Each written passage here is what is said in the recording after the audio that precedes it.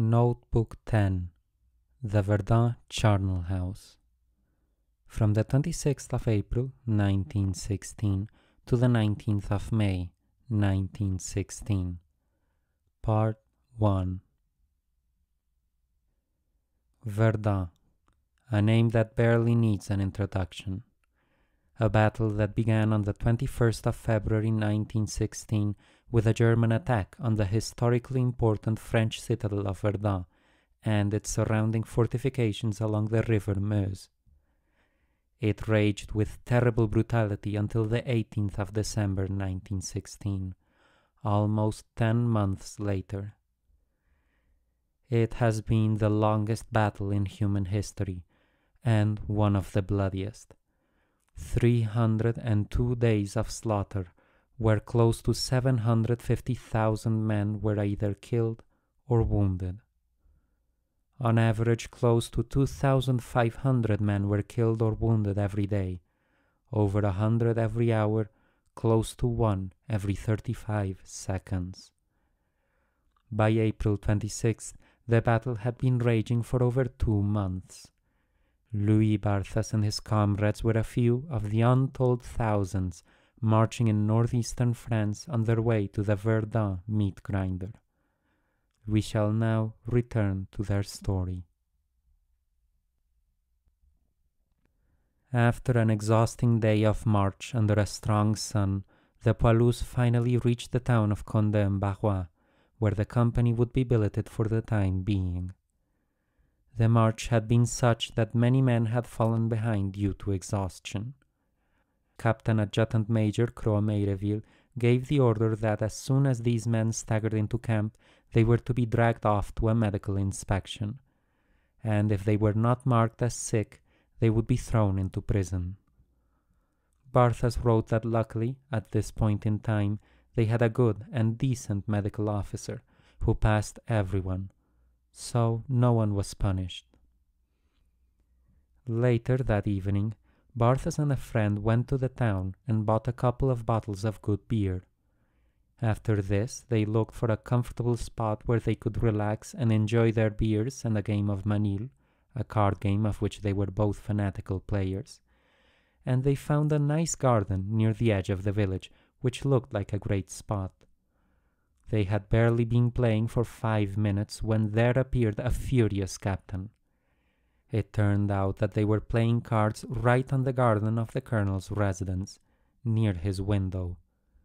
The colonel was absolutely scandalized that 2 simple soldiers would dare do something like this, and he had them kicked out of the garden, writing down their names for future punishment.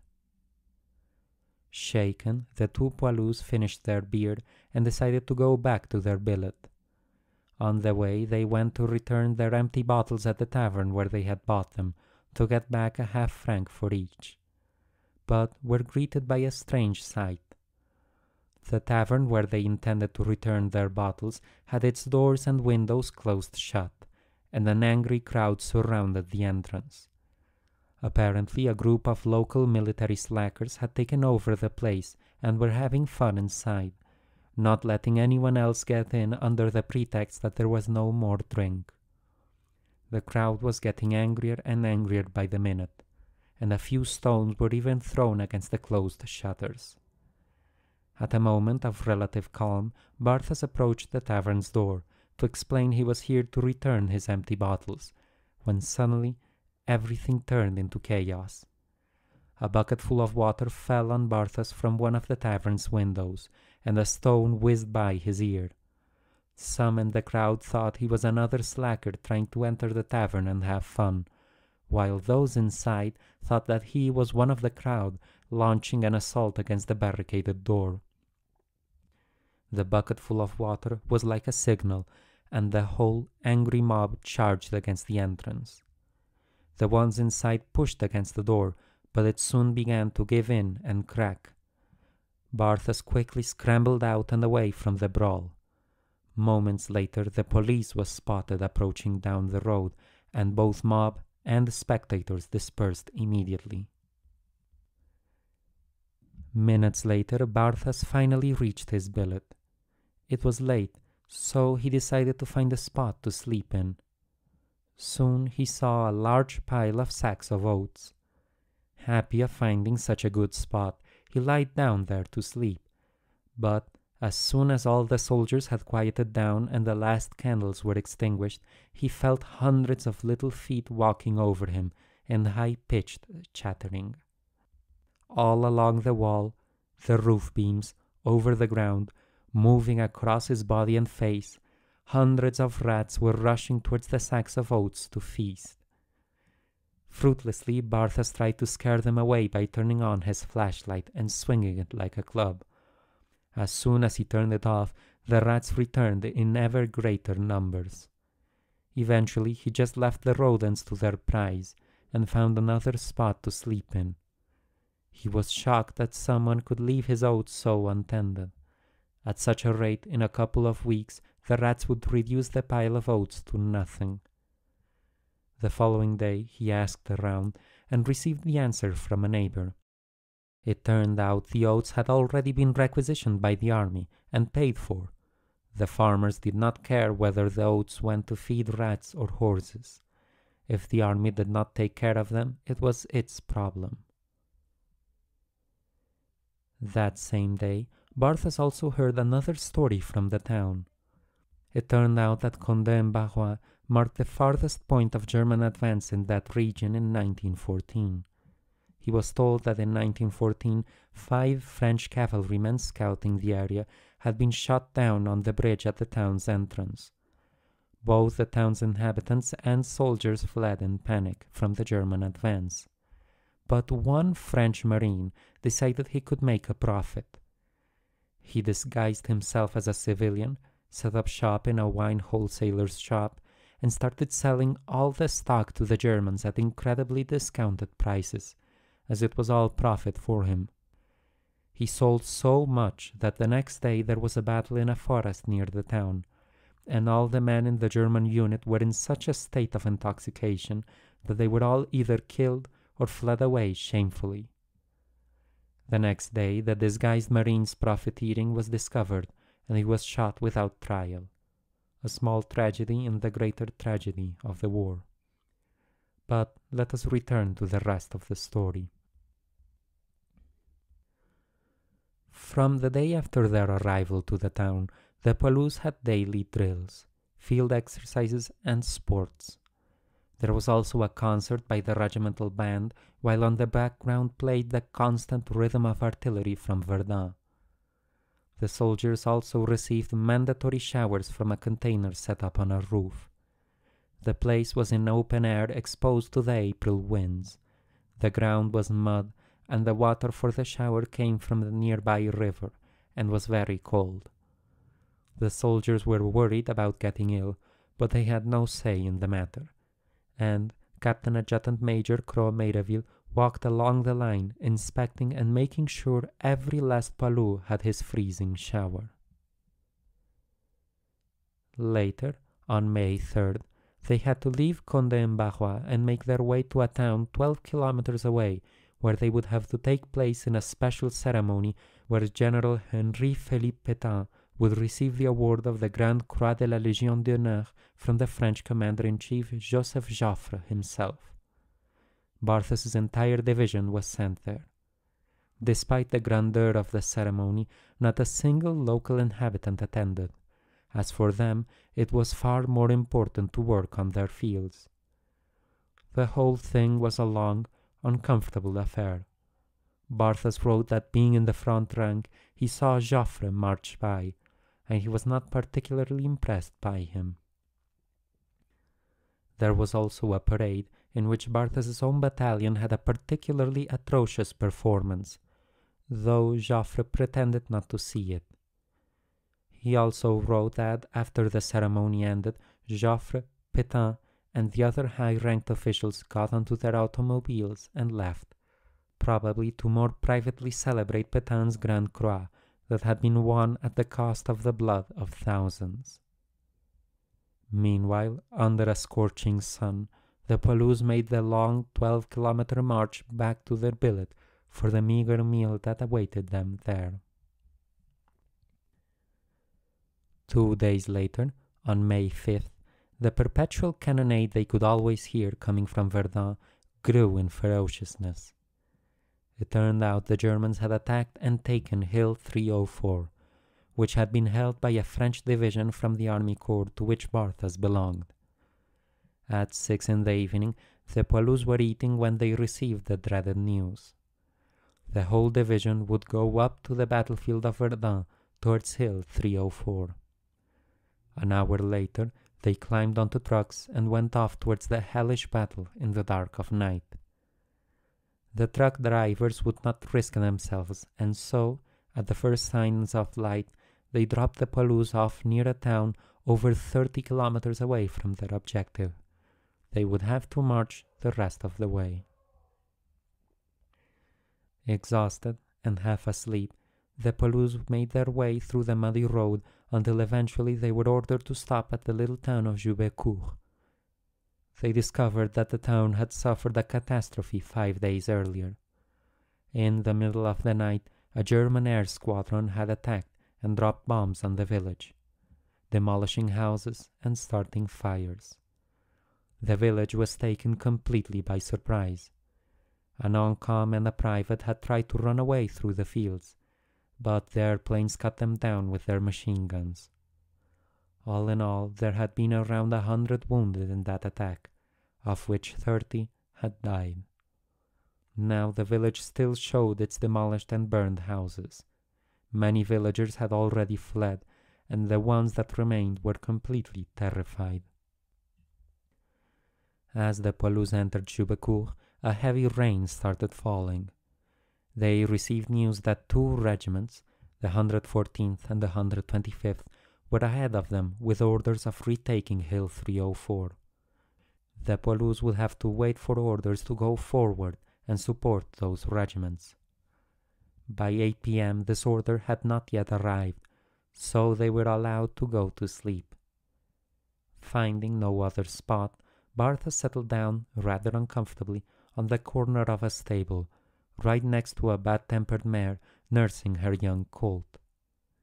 The angry horse kicked Barthas several times and almost dislocated his knee, but after he gave her a few pieces of bread, an armistice between poilu and horse was signed, and he managed to sleep peacefully. Another soldier approached the horse without offering bread and was kicked in the ribs, breaking them. The man had to be evacuated, but he did not regret it. He was quite happy about getting out of the war.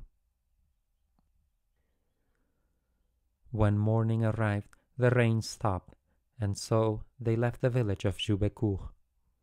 8 kilometers later, they stopped and set up camp in the Saint-Pierre woods. The day passed. At night, they were taking shelter from a terrible thunderstorm under improvised shelters made of a few tent cloths and tree branches, when the order came to immediately head out. It was complete chaos as the men tried to prepare their things to leave in the darkness under the thunderstorm. Several fell behind, but they were not punished as they eventually managed to rejoin the regiment just in time. They left the woods and had to make their slow way through the road that had become chaos. Unending lines of artillery batteries, wagons, and motor vehicles of all sorts clogged the road. It took them all night to cover 8 kilometers. Then they were ordered to stop at another forest. Again, they had to spend the whole day there until at night they were abruptly ordered to leave. They would make camp in the reserve positions in the town of Bethélanville. The town was partially demolished, and all its inhabitants had run away, with the exception of one old man who could not force himself to leave and die far away from the church tower of the village where he had been born. Not caring about the fact that at the moment the town was being bombarded, the soldiers made themselves comfortable in the abandoned barns, where they rested well. But Barthas wrote that for the last couple of days he had been suffering terrible pains in his stomach. He tried going to the medical officer, but was only given 2 opium pills and told not to return. During those days, their superiors spread rumors that the poilus would not be sent to Verdun, saying that they would be relieved soon and would simply receive extra rations. But these were all lies. On May 11th, their battalion was ordered to go up to the front line. Each man was given 250 rounds of ammunition, grenades, extra rations, flares, and tools, among many other things. Barthas was still very ill, and his comrades lightened his load as they could. But still he almost collapsed several times and eventually had to get rid of all the grenades, tools, ammunition, and food. Luckily, Captain Adjutant Major Croix-Meyreville did not notice it. They passed 2 completely demolished villages and at 11 p.m. finally stopped at a trench at the foot of Hill 304. They were now in the battlefield of Verdun. All night long, planks, sheets of metal, and branches were brought up to their position. These were to camouflage and hide themselves from the German airplanes which flew during the day and spotted for the German artillery. 50 meters away from their trench, there was a lonely windmill with its walls full of holes caused by shell fire, yet still, somehow, standing. This was where the poilus would refill their canteens. With the first rays of light, Barthas managed to look at the infamous Hill 304. Nothing distinguished it from neighboring hills, yet both sides had fought brutally for it, and now it was home to thousands of broken corpses. Once it might have had trees, but now no trace of vegetation remained. The land had been broken and scoured a dozen times over by shell fire. It was an image of complete devastation. The poilus had to spend the whole day huddled close to the ground and under their camouflage to escape from the airplanes that stalked the sky. It was hot and they lacked air, but fortunately it seemed they were not spotted, as no bombardment fell on them. When night came, they received the order to move by squads to a trench around 200 meters ahead of them. Here the ground had been far more heavily bombarded, making the journey more difficult. Dispatches and newspapers had given accounts of how the 114th and 125th regiments had made a heroic and unstoppable charge that routed the Germans and retook parts of Hill 304. But Barthas wrote that in truth what had happened was that the French artillery bombed the Germans with a monstrous amount of projectiles, and the 2 regiments simply advanced and reoccupied their positions, which the Germans had abandoned so as not to be wiped out by the bombardment. Still, the 2 regiments had suffered significant casualties from the German artillery. All that had been achieved was a return to the previous situation. Each side controlled one side of the hill, while the hilltop itself was a no-man's land, constantly scoured by both artilleries. At the top there was one German stronghold which an Algerian division had failed to take. As Barthas's 296th Regiment arrived, both the 114th and 125th Regiments made room and pulled back to the rear for rest.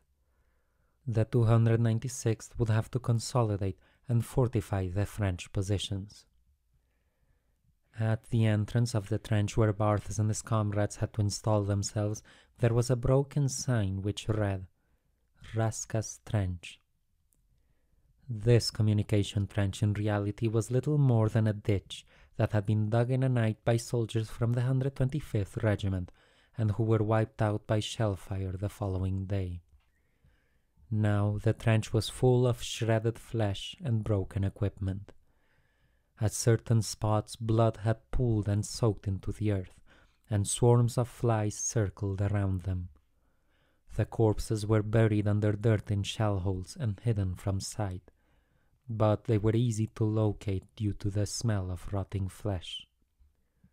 Everywhere there was debris, shredded packs, twisted rifles, broken canteens, souvenirs and letters which were now scattered in the wind. To see that they had to occupy this grave did little to encourage the soldiers. At least Barthas managed to easily replenish all the food and gear he'd had to throw away on their march to the front. The poilus spent the whole night digging and preparing the trench. When day came, the soldiers were overjoyed to see that there were low clouds that covered the hill and hid them from the enemy planes. During the day, the Germans sporadically fired salvos of shells, but taking shelter in the deepest parts of the trench, the poilus did not have any wounded. When night came, Barthas's battalion was sent forward to occupy the firing line. In the darkness, they had to follow the bloody Raskas trench. Its state worsened and worsened as they went farther on. Eventually, they were made to stop and wait without explanation in a part of the trench that was little more than mud and was collapsed at several places. The poilus had to crouch down so as not to catch a stray bullet or shell fragment. Soon after they stopped, a heavy rain fell, and the place turned into a sewer. They had to wait for a long time before finally being ordered to advance. Soon the trench disappeared and gave way to barbed wire, corpses, piles of shredded sandbags and other debris. In the pitch-black darkness, some men got lost or entangled in the wire. The company split up. One section stayed behind as honor guard for Commandant Kansgram and Captain Croix Meireville.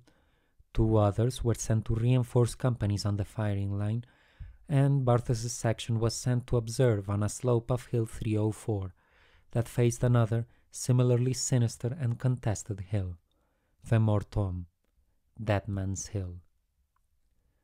Barthas wrote that everything in Hill 304 was horrible, but somehow the spot where his section was sent to was even worse. They were right at the edge of a ravine between Hill 304 and the Mortom, at the bottom of which both French and German artilleries fired non-stop, with shells of all calibers. So the whole place erupted and roared non-stop like a volcano. The section's mission there consisted of maintaining communication with the forces that held the facing slopes of Hill 304 and the Mortom.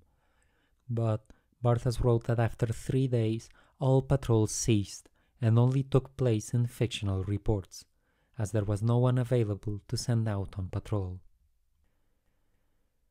The morning after arriving there, and under the protection of the morning fog, Barthas went out to explore the vicinity of their new positions. At one spot, he found the body of a soldier in a shell hole, completely covered in mud. Barthas touched the apparent corpse with his foot and was surprised when it protested. "Just leave me alone," the man said, and Barthas recognized him as Edouard Durand, a fellow Périussat from the same section as Barthas. Barthas asked the exhausted Durand what had happened, and was told that while marching he had gotten all tangled up in barbed wire.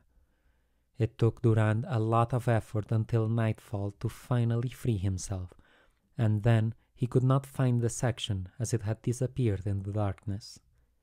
He walked for hours until finally rejoining his squad at daybreak. Now, completely exhausted, Durand did not move. Barthas begged the man that he get up from the flooded ground and move a bit, but the man simply replied that one way of dying was just as good as another. He was deaf to Barthas's pleas, and in the end Barthas had to leave him there in his shell hole, and Barthas never saw him again. That same day, half of the section departed for some unknown objective, and with that, Barthas and his comrades were completely alone. 30 men with their sub-lieutenant Loriot left to cover a gap of several hundred meters of broken trenches. They were supposed to have the support of a machine gun section that was installed in a dugout nearby, but one morning they discovered to their horror that during the night shelling had collapsed the entire dugout, and the whole machine gun section had disappeared under it. In that torn and undermanned landscape, the whole firing line was broken, with gaps as large as 400 meters between sections and companies. Some parts of the trench were bombarded non-stop, and so no one could approach them. They did not even know who occupied the positions in front of them, whether Frenchmen or Germans. To try and solve this problem during the evening, the sub-lieutenant ordered a sergeant called Fonte to take a brave man and go out in the night to scout the area ahead of them and see if it was occupied by the French or the Germans. But Sergeant Fonte could not find a single volunteer. No one wished to risk themselves so much, and everyone gave an excuse, be it weakness, exhaustion, or illness. Finally, the sergeant turned to Barthas, the corporal who had been broken in rank for his socialist ideas and pacifism, and asked him if he would join him. Barthas wrote that Fonte spoke to him not as a superior, but as a comrade and friend, so he accepted, though not before demanding that for carrying out this mission he be excused from 3 nights of outpost duty, patrols, and work details. These conditions were accepted, and so, with nothing more than a rifle, a bayonet, and 2 cartridge packs each, the 2 of them plunged into the unknown, with only the moonlight to guide them. The land was broken and overturned as if a monstrous earthquake had devastated it, and there was no sign of any living thing. After slowly making their way over 200 meters of this empty land, the 2 of them suddenly found themselves lost. They could not figure out which way was forward and which way was the way back to their half-section's position. At that moment, they heard voices approaching them, and it was impossible to make out whether they were French or German. The 2 of them stood still and listened anxiously. But soon they started making out several loud curses and exclamations that could only come from those born in southwestern France. Then Barthas and the sergeant went out and discovered that it was a French ration detail from the 21st Company, Barthas's old company. The man gave them the good news that about 200 or 300 meters ahead of them was a segment of the French front line, held by scattered remnants of the 22nd Company. Barthas then asked the rationers if there had been any losses in the 21st Company during that day, and the news were very bad. A barber, a sergeant, and a few others had already been killed during the day. In addition, among these losses was one that affected Barthas deeply. In his former section, 3 of his old friends, Corporal Peyre, Corporal Larche, and Private Courtoli, had decided to play a game of Manille, despite not finding a 4th player. They were just finishing dealing the cards when a 105mm shell fell right in the middle of their game, killing them immediately. Only Corporal Larche managed to scream before dying. Barthas wrote that, if he'd still been there with them, in all likelihood he would have been the 4th player, and would have been blown to pieces together with his friends. He wrote that every time he thought about it, it chilled him. Still, there was no time to mourn at that moment. Barthas and the sergeant made their way through the broken ground until they finally reached the forward French positions. This front-line trench was little more than a twisting corridor that communicated several shell holes. Some men were hard at work digging and expanding the trench, while others were slumped against the slope, sleeping with their rifles in their hands. Everyone was silent. Right as Barthas and the sergeant arrived, bullets whistled around them, and a man cried out before dying. These bullets had been fired by a machine gun from the slopes of the Mortom, and one of them had shattered the man's skull. Barthas and Sergeant Fonte moved on, and finally found Lieutenant Cordier, who was commanding this part of the front line from a shell hole half covered with only a wooden plank. The lieutenant countersigned the reconnaissance order Barthas and the sergeant had received, allowing them to finally return to their half-section. It was 9 p.m., and the 2 of them had barely returned to their piece of trench when uncountable bursts of machine gun fire started showering Hill 304.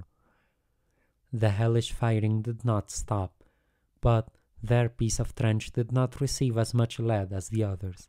So Barthas, completely exhausted, fell asleep, while the machine guns of Verdun kept fighting. And so we reach the end of this part of the 10th notebook. What the Poilus had dreaded so much has come. They are now fighting in Verdun on the slopes of Hill 304. But perhaps fighting is not the most appropriate word, for in this terrible war to fight often means to have to stay for days in broken, corpse-filled trenches, while being attacked from all possible sides, with artillery, machine guns, mines, rifles and airplanes. Above and below, instruments of murder work to try and take as many lives as possible. But it has barely begun. Barthas and his comrades have only just arrived at Verdun, and there are still long days of suffering and death ahead of them. We shall continue with their story in the next episode, and until then, I hope you all stay well and safe.